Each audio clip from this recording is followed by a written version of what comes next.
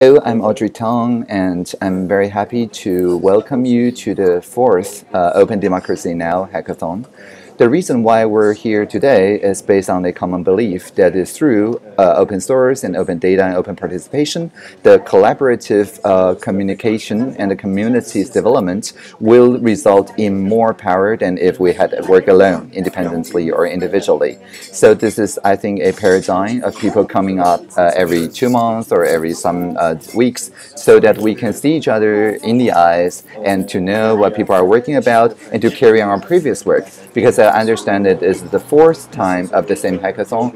As Clay Shirky has observed, it's the social capital that we have accumulated through these constant meetups that is the real solidarity, that's the real product of those hackathons. All the 20 projects, no matter whether you made great strides or just small improvements over it, it's just the excuse for us to meet and greet and know each other deeply so that we can keep on working in solidarity in the future. So let me wish a very welcome and happy and filled with gratitude environment for everybody. And if you have a code of conduct, that's even better. And a code of gratitude for everybody to participate in a manner that is fun and comfortable and safe and much more enjoyable than had we worked alone. So I wish everything that goes well with this hackathon.